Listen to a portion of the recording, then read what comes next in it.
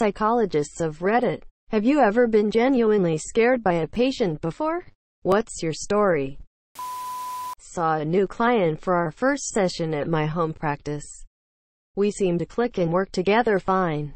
He said he wanted to work through some trauma he'd experienced when he was physically attacked by a previous psychologist. Hearing about terrible psychologists always riles me up, so I was immediately on his side. When I talked with my supervisor about the case a week later, she asked me his full name, which never happened, so I was weirded out immediately. She Googled the name then and there and wordlessly handed me her iPad. It was full of news articles about this client and his attacks on psychologists in my local area. I obviously did not see him again, but I was nervous for ages because he knew where I lived. Clinical psychologist here. I used to work in a prison and did a parole evaluation for an inmate that was a high-ranking gang member in a national gang. By his account, he was the highest ranking in the state. In fact, he was placed in that prison to hold his people accountable and keep the peace. He had a long violent record and was, in my opinion, a genuine psychopath. Part of the eval is discussing the crime and assessing remorse and whatnot. He was so clinical in his description of how he tortured and left this guy to die over an unpaid debt. Live by the sword, die by the sword was his phraseology for the act. Like it was nothing. He was also very nonchalant about his ability to take care of his business while inside. I believe him, monsieur. He had only spent 18 months of his last 15 years outside of prison. My recommendation was not to parole him, monsieur. There were various factors that I gave, and in the end the parole board went with my recommendation. So the part that actually scared me, this was my first parole eval, was this guy's ability to affect the world outside. He could have sent someone to my house if he wanted to. I had no doubt about that. More experienced psychologists told me not to worry about it, that he knew the score and wouldn't take it personally. I had a hard time buying it. I was running a long-term offender group a few months later and he was part of it. After the first group, I pulled him aside and asked if we were good. He smiled at me and told me not to worry. I did my job and he didn't blame me for writing what I did because it was true. He went on to be a really insightful and active group member. And 9-year-old I used to teach in lockdown special education mistook my assistant's move towards me as aggressive and attempted to kill her with a desk. I wasn't scared for myself. Definitely scared for both the boy, a real sweetheart who just got triggered, and the assistant, total bitch to me and the kids. Everything turned out okay. I hurried the boy off to his therapist and the assistant quit immediately and we went back to a normalish classroom, monsieur. I'm a therapist, but not a psychologist if that matters. I used to work in a facility for kids and adolescents with pretty intense behavioral issues. Even when a client was aggressive, I was usually able to de-escalate them and I generally didn't feel unsafe. In fact, most of the time I was concerned about their safety during outbursts. With one exception, I had a client that was pretty strong and prone to intense tantruming. This client was acting in a way that was unsafe. Had a plan to seriously hurt another resident, I think. So I had to put them on restriction, within staff eyesight at all times. Their response was to run up to me and attempt to choke me. Luckily, the staff got there in time and prevented this kid from seriously hurting me. On another occasion, this same client also took apart their curtain rod in their bedroom and swung it at my head. I dodged in time. Oddly enough, this client and I had a pretty good relationship the other 99% of the time, and I generally enjoyed working with them, monsieur. Once when I was a medical student, I was asked to see a patient in the psychiatric unit of the emergency room, monsieur. I walked in with my short white coat and clipboard and asked the guy what brought him in today and what was wrong. He looked me dead in the eyes with foamy saliva dribbling from the corner of his mouth and a strange smell in the air and said, "The devil told me to kill you and kill myself." He was sweaty, and his eyes were bloodshot, and his wife beater had dark red, brown stains on it.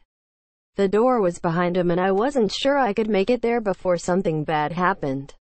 No idea if he had a weapon on him. Monsieur was afraid of calling loudly for help.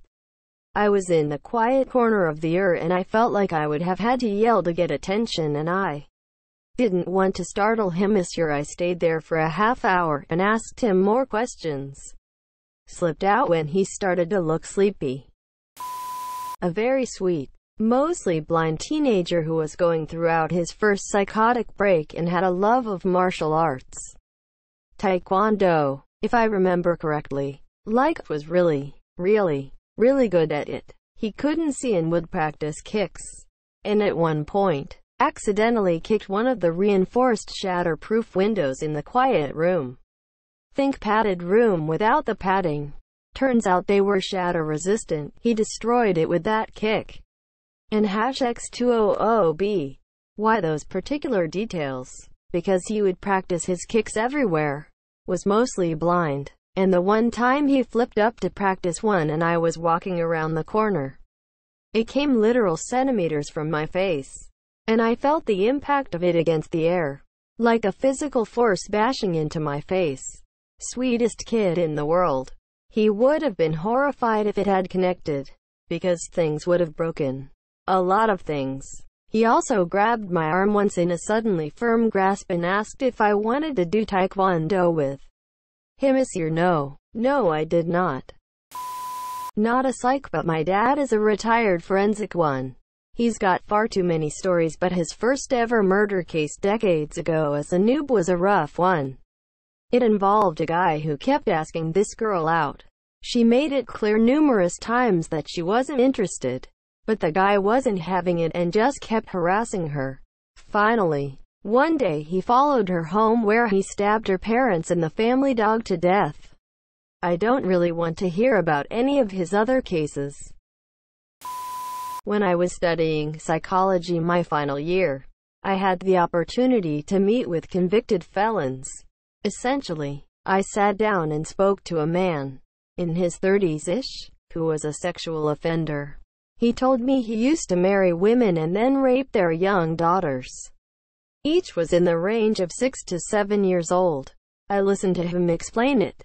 It was literally my instructions not to judge them. I had to sign a waiver to not get emotional. So I asked him about the home life of those he abused. He'd say that some of the women he married had other children, and in one case there was an older sister who was 13, but he would never ever touch her. He'd drop her off at school, where he told me he was never into any of the children he saw, and take her to practice in friend's house. And while she was gone, he'd go back and rape her 6-year-old sister. He told me that it really isn't always about being attracted to prepubescent girls. It's about the dominance and power that come with having sex with the monsieur. He's being rehabilitated now though. Weird part was that I wasn't sure if he was acting remorseful. BC if he was, he is amazing at it. He was just very open to my questions and expressed regret, and I almost believed him, monsieur. However, when I met a man who was convicted of child porn, his "I feel terrible" were transparent and so full of shit, it was disgusting. My professors warned me about manipulation, so that was easy to catch on to. But with the previous guy, he was either an impeccable liar and manipulator, or he genuinely wanted to get better. Crazy. Edit. Grammar mistake. Clarity. Clinical psychologist in training here. I've never been afraid, but my friend had a client once who made her extremely uncomfortable. Without revealing any information that could break confidentiality, I will say that he had issues with masturbating too much, and not doing much else. And at one point asked my friend if they could watch porn together in the next session so he could show her what he does. At another time, he talked about his masturbation habits while touching his dick throughout his pants, a bit totally inappropriate behavior. Obviously, this client had lots of other issues. But when these things came up, Her supervisor took her off the case because it wasn't suitable for training and my friend didn't feel safe. A few people had unpredictable anger and outbursts that could be scary at times. And once a husband brought a gun to a couple's therapy session and threatened to kill himself, wife. Luckily we were able to calm the situation down. But things like that can end badly. And you always have to be aware of that possibility when emotions run high. Not me but a friend, who is the patient, has what's described as treatment-resistant psychosis. She's not a scary person at all. In fact, she's really sweet and caring. But she hears voices that tell her that her parents and little brother will be raped and tortured if she doesn't follow what they say. Sometimes the voices convince her that staff members at the psychiatric intensive care unit she's on are working for the government and trying to run experiments on her and put bugs under her skin. So her voices will tell her to attack staff members. Not super often, but it happens. Whenever it does, she feels terrible afterwards and will cry for hours on end and beg for forgiveness. One of her voices also makes her do her ritual, in which she strips down completely naked, and sometimes eats her own shit. She herself is not a scary person. Psychosis itself is such a scary and heartbreaking illness, because she's not a violent person and has tons of compassion and empathy for others. Psychotic does not equal psycho or sociopath. My brother-in-law is low-functioning autistic and blind. At one point his care provider, who had worked with him for years and knew him quite well, got into a very dangerous situation with him this year. She had worked with him since he was smaller and had become experienced at interacting safely when he would become angry and aggressive. They had found a good balance of medication for him and she let her guard down. This time though, he was now 20 years old and 6 foot tall. In a split second, he attacked her, jumping up from the couch directly across from her chair.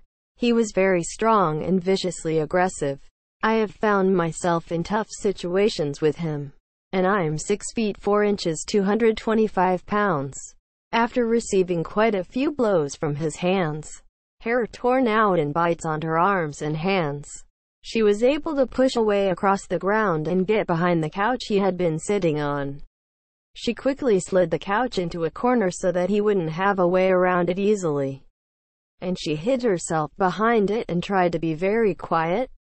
He searched that corner of the room for over an hour, following the front and side edges of the couch with his hands, back and forth pacing until he eventually lost interest and went to play with some toys off in the corner of the room. This year she got out of the corner and ran for her door just as her assistant was coming to remind her that she had gone over the allotted time.